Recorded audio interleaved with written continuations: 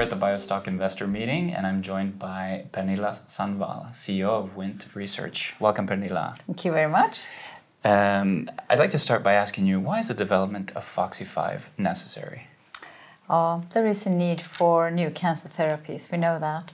But to be more specific, there is a protein called Wnt5a, and it affects signaling and functional effects of tumor cells and the spread of those, and then thus the forming of metastases.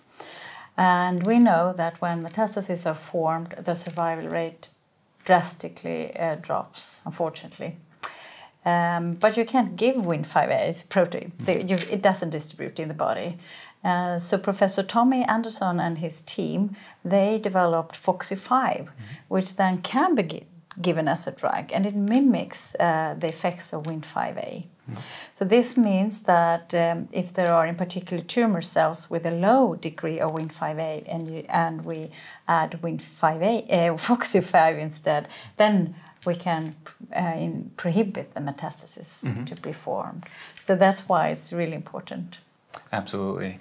Well, of course, cancer is a vast market, and there are many different types of cancer. But what would you estimate as the market potential for FOXY5?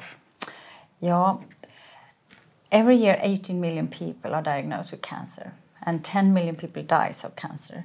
But of those 8 million, over 1 million is patients with colon cancer.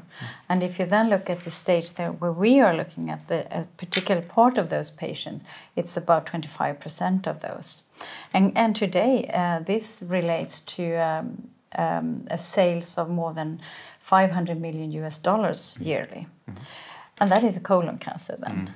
So stop there, but there is a potential for this. Absolutely. So with this vast market, of course, there must be a strong competition in this area. What would you estimate as the competitive landscape? Yeah, it's a lot going on in this therapeutic area, but one need to remember that cancer is not one disease. So there's so many pathways involved. So you have to look at where you are. And currently we are then in colon cancer. And there is a lot going on, and I think what the key is now for us is to really spread the word what FOXY5 is doing, and then our investigators. So the competition is really in doing the clinical studies and show the results as quick as possible, of course. Sure. Well, in August you also mentioned some interesting news, some new findings from your phase 2 study with FOXY5, and that led you to change your study plans. Could you go into that a little bit more? Yeah. I would love to go into details, but I can't do that at this point in time. But yeah, we were very happy with those results. So we saw effect on the primary tumor and the tumor burden, should say, call it, and it's called downstaging. And this was earlier than we planned to look at other data points. So it means that we are now revising the plans to ensure that we capture those in the study properly. Because it was not a given that we should see that, and thanks to an investigator and my very professional colleagues, this was picked up. So we are looking at the future plans now to see how we could do it the best way. We look forward to hearing those, absolutely. So what is the next step for FOXY5?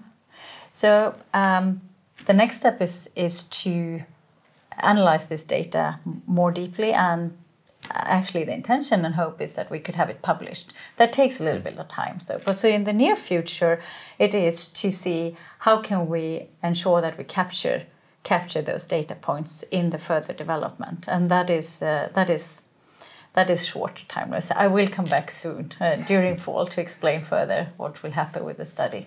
Great, looking forward to it. Well, thank you so much, Pernilla, for joining us today, and we wish you all the best. Thank you so much.